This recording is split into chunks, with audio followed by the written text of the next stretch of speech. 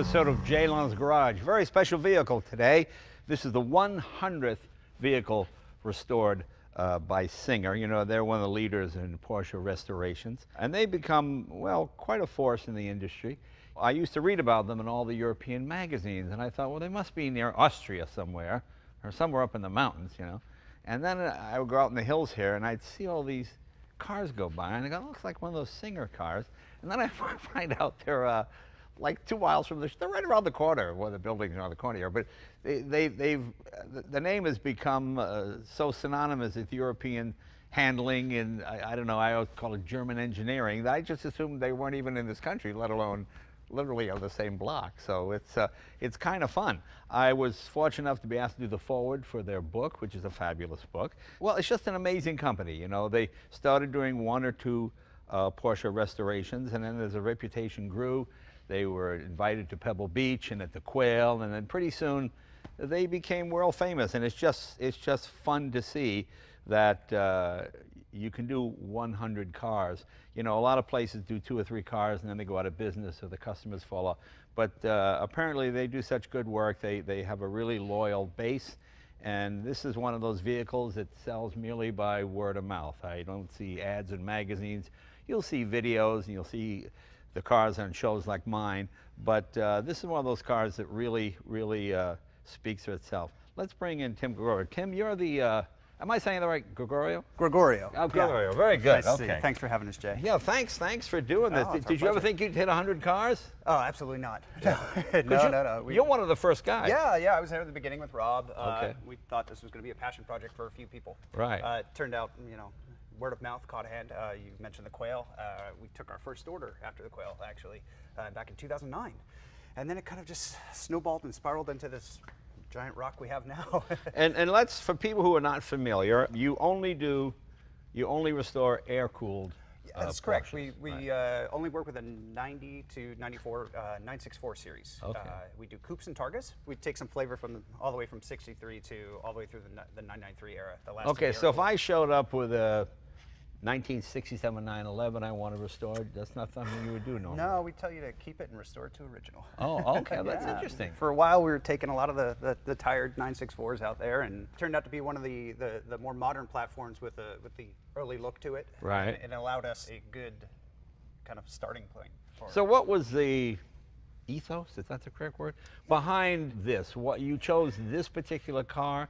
What was the thinking to improve it, to make it better, faster, stronger, you know? Well, I think the main ethos behind it was honoring the 911 as Right. a sports car, and especially the air-cooled era of the 911. Right. We wanted to take everything, distill it, and optimize it into what our celebration of a air-cooled 911 would be. Now, do you have people that show up with water-cooled 911s? Please, you must do my car. It's a truckload of money. I back up the truck. We don't be... Yeah, we do get those phone calls now and then. But no interest.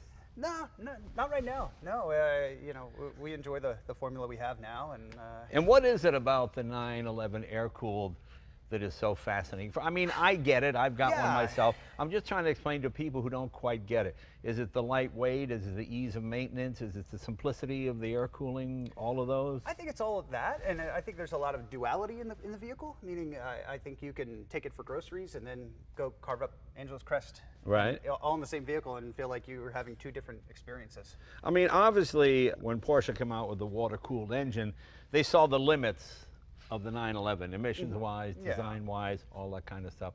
What's the most amount of horsepower one can get out of an air-cooled 911 without becoming just some crazy restomod? You know what I'm saying? So this particular car runs our 4-liter engine. It starts off with a base 3.6-liter case, which is the engine that actually came in this particular car. And that's putting out about 390 horsepower and about 315 foot-pounds of torque.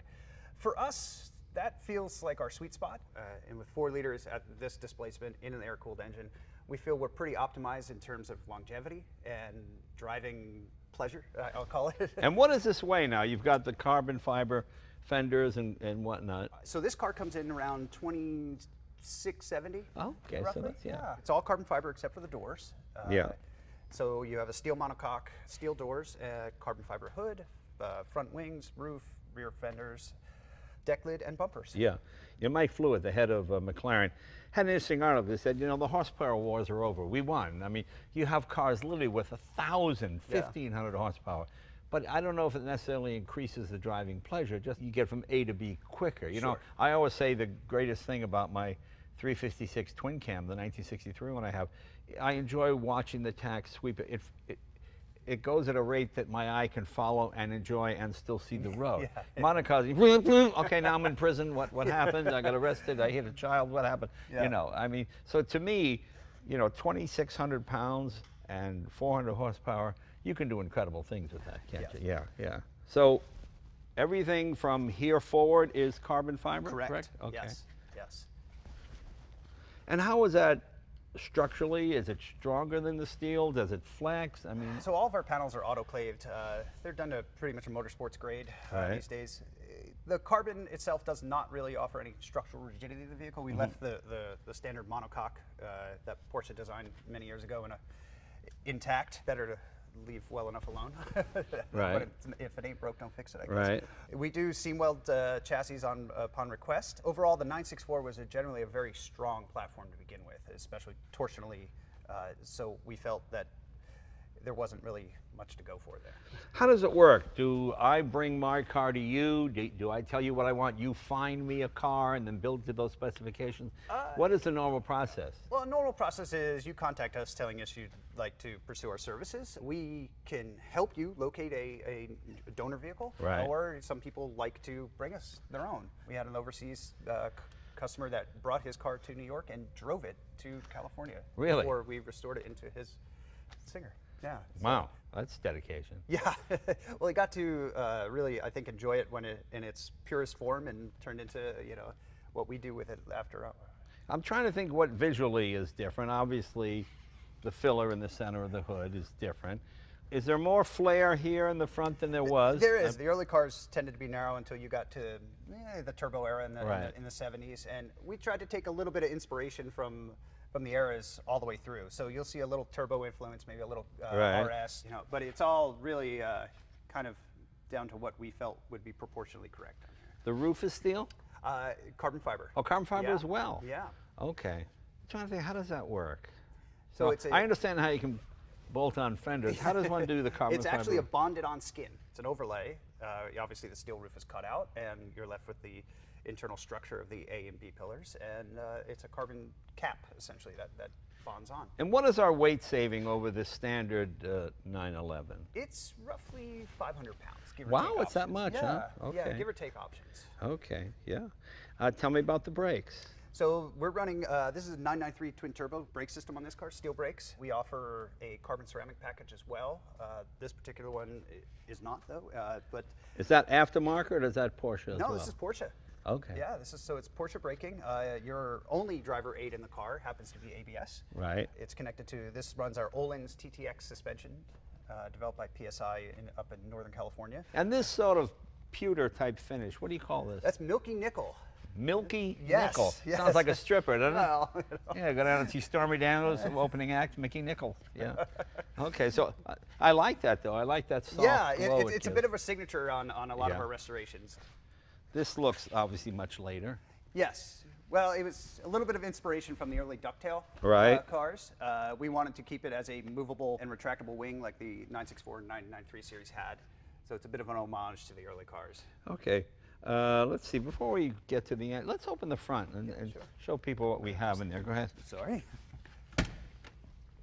And obviously the car have air conditioning as well? Oh, of course. Yeah.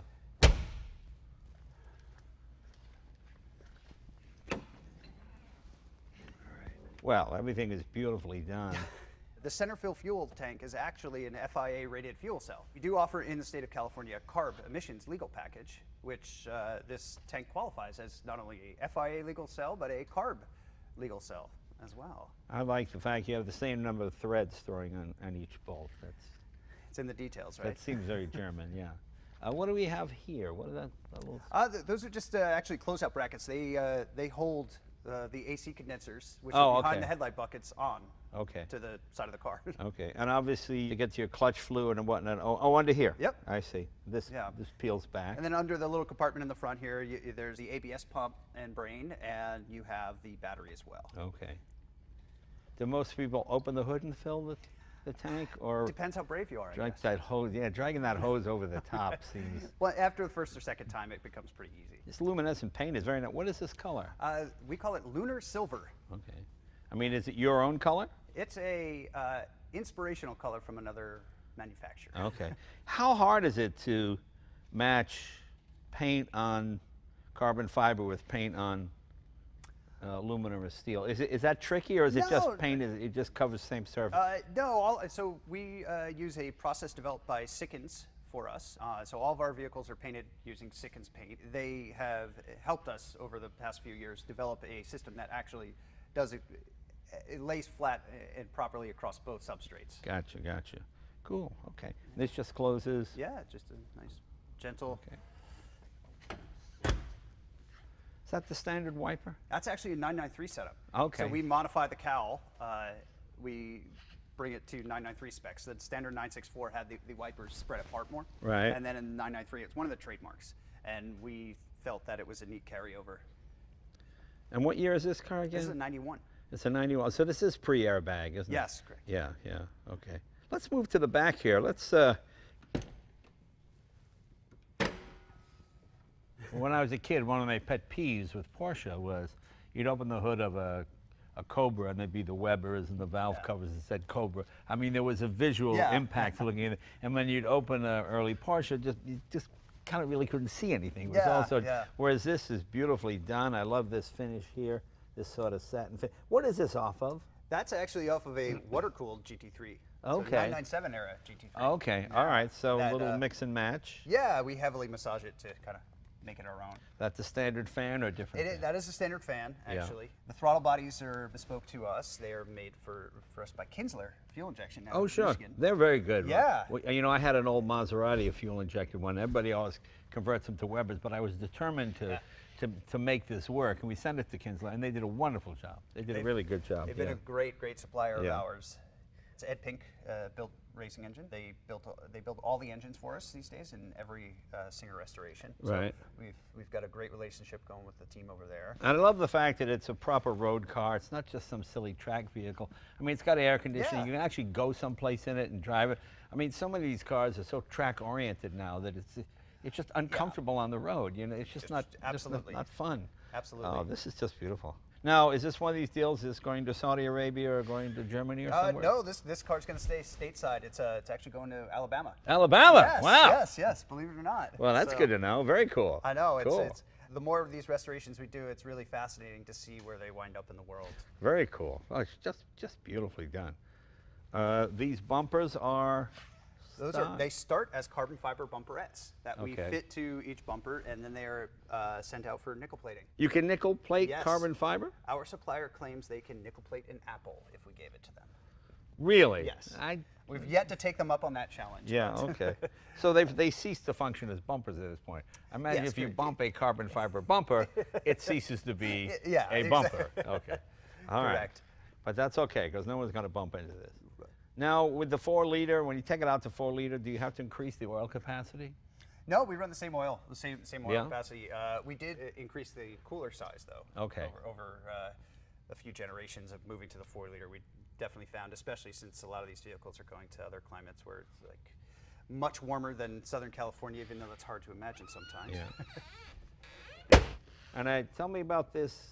Stock, usually there's louvers on the 964. Right, so we removed the louvers, replaced it with the early style grille, which is what the early cars had. And a lot of people would put mesh behind there. We decided to go Okay, gotcha. Okay. I noticed on the car, but it says single 100. This is the only car that can say that, correct? Yes. Okay, let's take a look at the interior. Now tell me about this. What color is this interior? This is it's blackberry, actually. Blackberry, okay. Now, I've never seen blackberry, so I don't really know. Is that a common color you've done before, or is this unique to this car? This is pretty unique to this car. We have done other cars that are similar. This is quite unique to this one. Well, all Singers are similar, but none are the same. Right, correct? yes, exactly. Okay. Yeah, this particular car has our 8-way touring seat option in it. Oh, okay.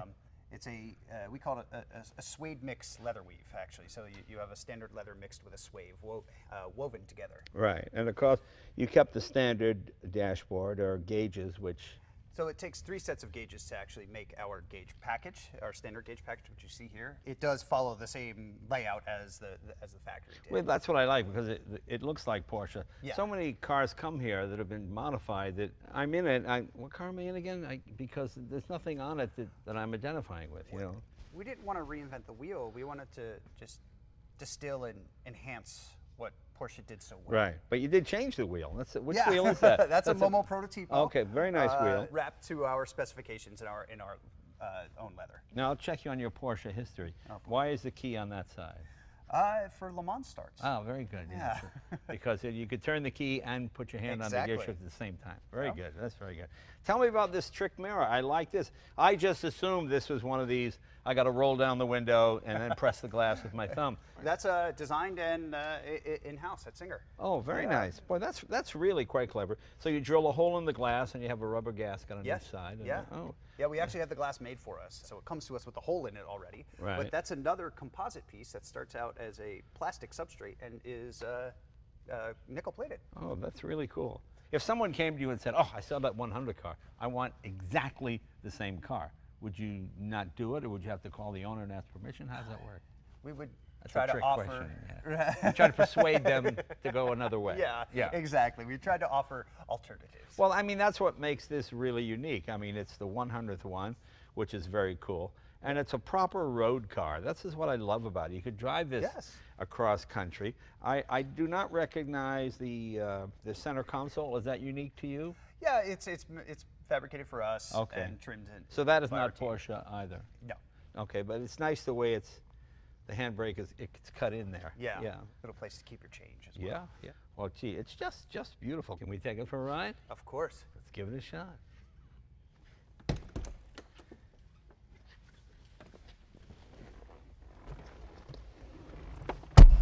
Well, it smells fantastic in here. Fresh leather.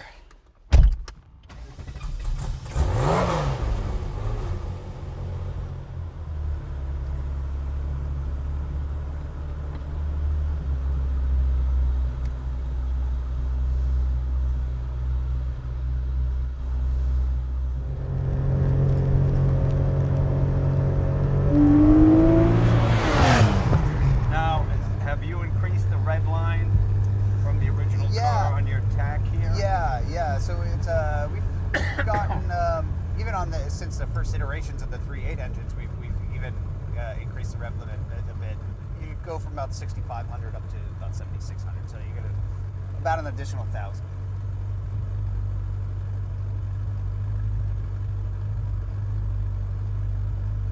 And what was Porsche's main reason to going to water cooling? They just run out the limit of horsepower and emissions. Emissions was a big one. Noise. The air-cooled engine's a bit noisy inherently. Horsepower as well. I think the more fuel you start putting into it, the more the emissions come up. And what are you getting with this? About 390. Oh, all right. Yeah, every engine, they dyno within about 3 horsepower of each other, so we try and keep it pretty consistent. How many hours you run these on a dyno before you put them into the car? It's approximately 24 hours. So the owner can pretty much get it and drive it as intended. Yeah, and the team at the shop puts about 200 miles on the car on a designated kind of route that we set out over here by the 210. What's the highest mileage Singer you've seen? You've been in business 10 years. Yeah, I've got a car in the UK that just turned over 8,500 miles. 8,500 or 85,000? 8,500. Yeah, I wish it was 85,000. 8,500. I would say that's probably up there on the higher range of them. Over 10 years? No, he's had that car about 4 years. Okay. So but I mean the highest, anybody in the 150,000 mile range yet? No, nobody yet. I'd argue to say there's probably nobody over 20,000. Yeah. Well, that's kind of like McLaren too. Yeah. I've got 12,000 miles on my F1 and people think, what are you crazy? Well, that's a car. I mean, it's you make me driven, right? Is there a legal reason you keep steel doors? We do offer carbon doors. There's a side impact beam in the door. Oh, okay. I think it's more of a safety thing. Yeah. So 91 had the door impact beam. Yeah. Yeah. How many Porsche did they still build between 90 and 94? I've heard worldwide numbers between 30 and 40,000. I don't know the exact number, but There's not much chance you run out. I think we're just dipping our toe into the pool. Although the Porsche market seems to have cooled a bit, so you can pick up some. Yeah, I think there's a bit. The 964, it seems to have, I don't know if plateaued is the right word, maybe stabilized a bit. You know, I think the entire air-cooled market spiked like crazy. So how many cars you got in the hopper waiting to go? Oh, there's 130 after this. You have 130 ready to go. Well, orders coming up. Yeah. Wow. I mean, they paid deposits. Yeah. Car, you know, in various stages, I guess. You know, we're up to about 230 on the books right now. Wow, that's amazing. So, yeah. So what's the next milestone? 150 or 200? 150 will be a big milestone, I think. Yeah. You know.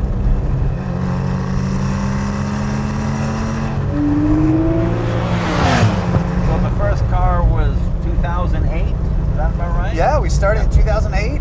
Debuted at the first. That was at the Quail in 2009. So that summer, about a year and a half later. Well, I love the gearbox. The shifting is just sublime. It really is. It's so much fun just to go through it because at no point does it ever hang up or you have to give it an extra push. It adds to the visceral sensation, I think, of driving the car. Yeah. Becoming one with the fact that there's a trailing arm 2 feet from your butt back there. Yeah. You know, you begin to feel the connection to the road through the steering wheel. I switch cars so often that it takes a while to get into the Porsche mindset. Yes. You know what I mean? It's just a different, and then, okay, I got it now, you know. I find them to be a very easy car to get comfortable with, though. Yeah. This feels extremely rigid. How much more bracing do you do in the chassis? Much? Not much, no. There's a strut brace in the front. And there's a moderate amount of seam welding done, but that's to kind of the customer specification. The 964 platform was inherently stiff, much stiffer than the previous generation 3.2 Carreras. So it was one of the reasons we decided to go with the 964 platform. Now, when a carbon fiber fender gets hit, you just replace the whole fender, or can carbon fiber be repaired like fiberglass? It can be repaired. Okay. Yes, yeah. It depends on the severity, obviously, of the hit. In most cases, I would say it's probably more cost-effective just replace them. And what does a carbon fiber fender weigh? I think the carbon fiber fender is around 10 pounds. Right. At the most. That's nothing. Yeah. And the steel fender is what, about 35? Yeah, around 35. Yeah. It's amazing. Porsche isn't ever cramped. You could be, you're what, 6'3"? Yeah, I'm 6'3". This thing, no problem. For what appears at first to be a small cockpit, it's actually quite spacious. Yeah.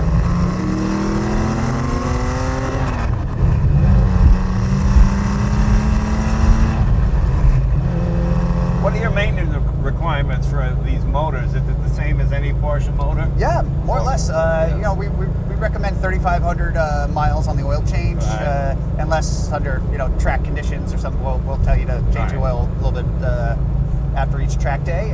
Valve adjustments at about 10,000 miles.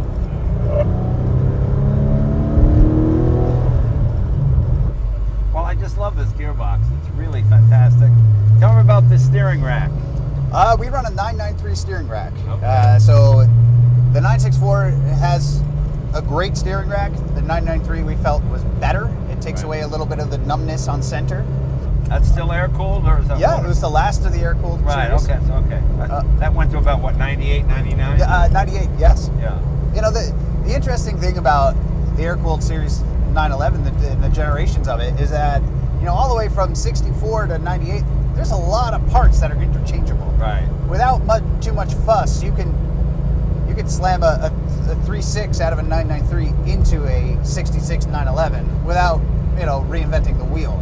Well, Tim, thank you. The owner of this car is waiting at the garage for us, so obviously we haven't beat on it too hard, but you certainly could. It feels bulletproof. It's wonderful to drive. It really is the sort of the best expression of the whole air-cooled Porsche thing. It's almost as if they were still making this car, this is what it would be. I think it's fair to say. Yeah. Close to 400 horsepower, 2,600 pounds. just the best shifting transmission, boy, I've driven in a long time. And of course, just the leather and the smell and the custom wheel and the whole deal. I mean, the level of detail is really, really amazing. Tim, thank you very much. And congratulations on thanks, your Jay. 100th vehicle. That's really, really exciting. It's really a testament, because there are a few businesses harder than the car business, you know? Yes. And it's so much fun to see huge manufacturers, small one. And you have McLaren, you have Tesla. Then on the smaller scale, you got you guys and a few other people. And you're a going business. You're in the car business now, and you're a manufacturer. And I think that's really, really exciting to see. So congratulations to Singer, and happy anniversary. And I think the new owner is going to love this car. Thanks, Jay. As long as I don't crack it up before we get home.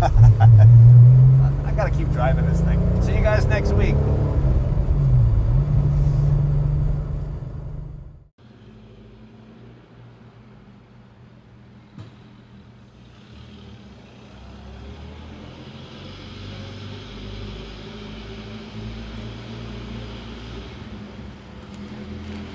Mm-hmm.